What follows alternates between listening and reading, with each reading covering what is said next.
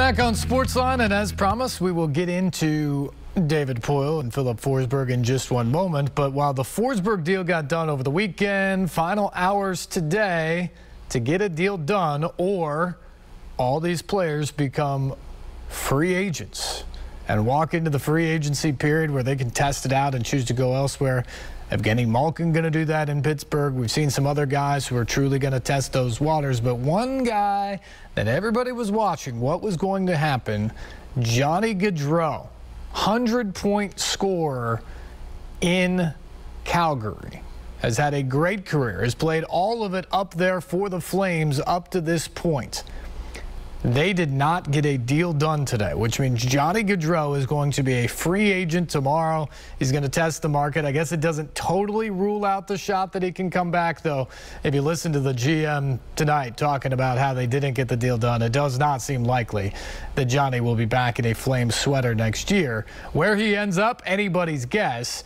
But that is a big-time offensive talent that is hitting the free agency market now, maybe in a year that no one expected that to happen. Meanwhile, Filip Forsberg signing here in Nashville for 8 years, $68 million. It's less than what Roman Josi got. It's a little more than what Matt Duchene and Ryan Johansson got, which seems about right. Josi's the captain. He's the best player on the team. Forsberg's the best scorer on the team. I know Duchene had a great year last year, but Forsberg has consistently been the best scorer for the Predators over his entire 8 years here. And they expect him to be that now for the next 8 years. And Filip Forsberg, just a really awesome opportunity for him to come back here, and great for the Preds to be able to keep him. And David Poile, Filip Forsberg discussed that on Monday, right after Phil's bachelor party got done. Not a bad couple of weeks here. He's on a bachelor party in Spain. His agent hands over a piece of paper for him to sign outside like a coffee shop or something like that. The deal gets done. He's got $68 million on the way over the next 8 years, staying in the city he loves, and he gets married next week. Pretty cool. Pretty good days to be Filip Forsberg, I would say. And here is the Predators star and GM David Poile talking about the contract. Welcome, everybody. Exciting time for the Predators. We just got back from Montreal, where we had the entry draft, and obviously we're very happy with what we selected there. Our scouts are doing a great job. And then I just ran upstairs to get on this call because our development camp is starting today, and we got 36 young guys downstairs that are ready to prove that they're NHL worthy. So for any of you that would like to beat the heat and want to get their hockey fix, they're going on the ice at 3 o'clock at Centennial today. But more importantly, it is my pleasure to announce that we've signed Filip Forsberg to an 8-year contract worth $8.5 million per season. Filip, as we all know, is clearly one of our best players, clearly one of our best offensive players in the history of our franchise, and I'm totally expecting that he will be an integral part of our core for the next 8 years. And a lot of records are going to fall in terms of any other offensive records that the Predators have. Filip is going to hopefully have all of them, and some of that will lead into winning hockey, and hopefully we'll be working together to do something special here, like in winning the Stanley Cup. As you know, he and Dutchy got 40 goals last year, the only two guys that scored that many goals in our franchise history. I mean, from my viewpoint, Phil's talent is evident every night. There's always something that Phil does that nobody else in our team can do, and often his goals and his offensive things that he does out there are spectacular. So like I said before, I think this next 8 years, Filip, who's already a huge part of our team, will become even more important part of our team. And from leadership to mentoring to winning hockey, we certainly expect that Filip will be all part of that and contributing on a high level. I know this has been duly reported in the press, but yes, these negotiations took a little bit longer than I think either side had anticipated or expected. But having said that, these are pretty complicated negotiations. And there were a few things that were important to both sides that took a while to hammer out. And I would like to thank Phil and his family for their patience, and I'd also like to thank our fans for their patience. We wanted Phil to be part of this franchise for the long term, all along, and we did our best to make sure that he knew that every step of the way through the process. As most of you know, Phil and his fiancee Erin are getting married in a couple of weeks, and after that, they're focused on putting down more permanent roots, I guess you would say, in Nashville, and not only establish themselves, which Phil has done, but also continuing a lot of the stuff that they've done off the ice in our community, and so we're excited about that. I talked to Phil a little bit about legacy, and I think legacy is what you do on the ice, what you do off the ice, and Phil has certainly already done a lot of that in both of those areas. But with this next 8 years, Phil should certainly be, as what I like to call, a legacy player with our franchise, and similar to what Pekka Rinne did and here both on and off the ice, and what we all see now what Roman Josi is doing both on and off the ice. So as I said all along, I mean, we never had another plan. Our plan A, B, C, and D was from the beginning was to this offseason was to sign Phil. And I think by checking that off the list and adding an excellent defenseman in Ryan McDonagh before the draft, I feel we are a better team than how we ended the season. So, Phil, congratulations. You and I have talked a bit in the last month or so through these negotiations. I appreciate how you handled the situation, and we never varied from wanting you here, and you never varied from wanting to be here. So congrats to you, Phil, and I look forward to working with you in the next 8 years, and let's see if we can accomplish something really good together. That's it for me, Nick. Thank you very much, David. We'll open it up to questions now. If you could please just let us know who your question is directed to. That would be awesome. We'll kick it off with Zach Gilchrist from Preds.com. Hey, Phil, congrats on the contract. As David was kind of saying, there's been a lot of speculation and a lot of noise around this for a pretty long time. So how does it feel to, have that finally signed and be able to kind of look forward to staying in Nashville? I mean, it feels great. Obviously, we're very excited.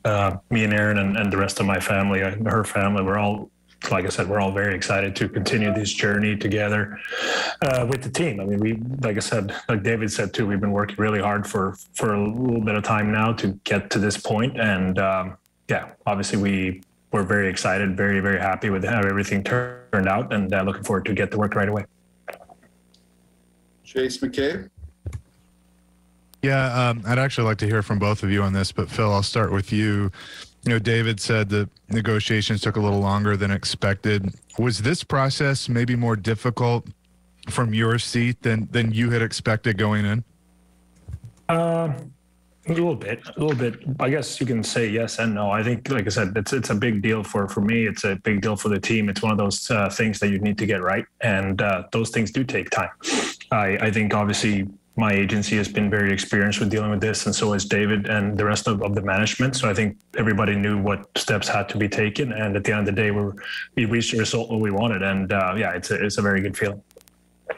Yeah, I think I said that, Chase, too. I mean, again, these are complicated negotiations, and there's things that you don't know, like things that we might be trying to do, and one thing might affect another thing. But I really think the bottom line, the most important thing on this, of course, we got it done, but I don't think either side varied from wanting to be here. I mean, again, like I said, we didn't have another plan, and I Philip can speak for himself, but in any discussions I had with him, we just think we had things ironed out in the contract, but nothing about, oh, I'm going somewhere else or what have you. So all in all, it's over. I've been in a lot of these, unfortunately, over the years.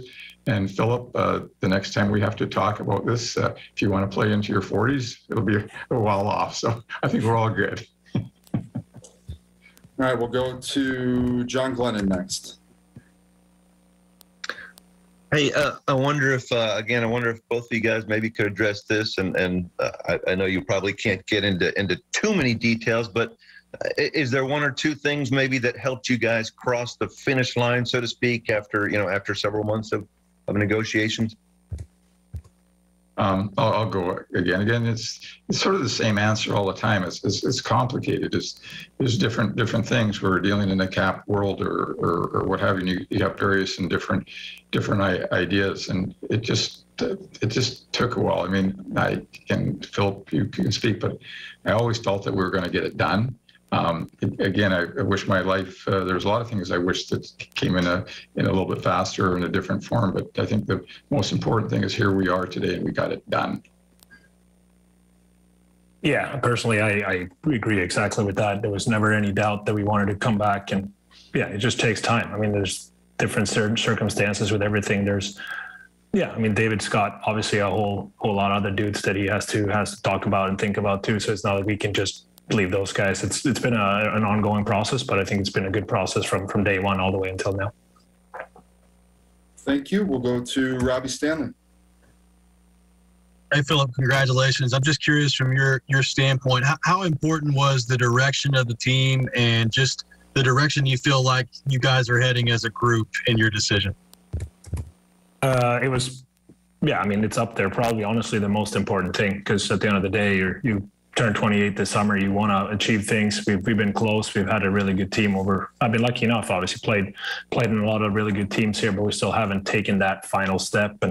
And for me, I mean, you look at the team and the moves that was been made in over the last few years, and obviously the season we had last year. I think this team is trending definitely in the right direction, and that was a huge part for me. Like I said, in my age, you obviously can't take anything for granted. I'm not old, but I'm also not a rookie anymore. So you need to do everything you can and surround yourself with the best possibilities to win, which goes on the ice and off the ice. And with this decision, I feel like we've done that. I mean, this team is trending in the right direction. And like David mentioned, bringing Ryan McDonough on board, who's a player that clearly has done exactly what we're trying to do in this team and been a key part of it too. I think that's something that we definitely can build on. And it'll be very, very exciting to have him alongside us this year. Thank you. Jared Stillman. Yeah, David, help me understand. So you said at the press conference after the season that you did have backup plans B, C, and D, but then said that your only plan here today was to sign Phil. Was that all just posturing as for a possible deal, or what went into that? You know his agent listens to everything I say, Jared. I mean, yes, I was just posturing. I mean, again, that was the plan all along, was to sign Philip. Philip knew that, his agent knew that, and we just had to work through some things. Thank you. Go to Alex Stardy. Yeah, Philip, congratulations. Listen, you've been pretty out there in the public eye over the last few weeks, the CMA Fest and sporting events and all that. I was curious from your perspective, what has it been like? What have you been hearing from the fans during this whole time? And are you kind of glad that that's over? I mean, obviously, I'm not necessarily on social media a ton. I'm thankful I'm not on Twitter. I've been, obviously people are interested and people are excited about the possibilities of everything's going on in different teams and our team and everything. That's why we love the sport. I mean, fans are excited. And I think for me, it's just been about preparing as always. Obviously after the season, we did enjoy ourselves a little bit, especially that trip to Europe with the soccer game was unbelievable. That was a great experience. But after that, it's just been pretty much the normal mindset, just back to work, back to the gym, back on the ice, and just trying to prepare to show up as good as possible as always in camp. And I mean, at the end of the day, this has been going on, but at the same time, my life's been going on in the background, trying to prepare just like I would for any season. All right, we'll go to Emma Healy at the Tennessean next. Hi, David. This is a question for you. Obviously, adding Ryan McDonough was a big deal, and now re-signing Philip is also, big for your roster as well. But what's next for you in terms of roster movement, and how set are you in the current roster that you have now? As I said, we just got back from Montreal, where we had all our pro and amateur scouts there in the room right beside me. Now I have all our our pro scouts who've been in yesterday and will be here all this week. So we're going through every team. Today is the last day for making qualifying offers. So there, that'll be really important to look at, see who's not qualified. And then again, there's a number of free agents out there that, us and other teams could possibly be interested in. And so if we have that opportunity, we certainly would like to strengthen our team, and we'll see what these next few days bring to the Predators. But we're all here and we're working at it. We're just trying to get some ideas out there. We'll go to Kayla Anderson. Hey, Phil, congrats. David had mentioned just the legacy word. You saw it with Pekka Rinne. We've obviously seen what Roman has done there, signing his contract, and now you're here for the long term. What does that word mean to you, and what do you feel like you need to do individually as a player to keep that going over the next few years and improve always as a player, as I'm sure that you want to do?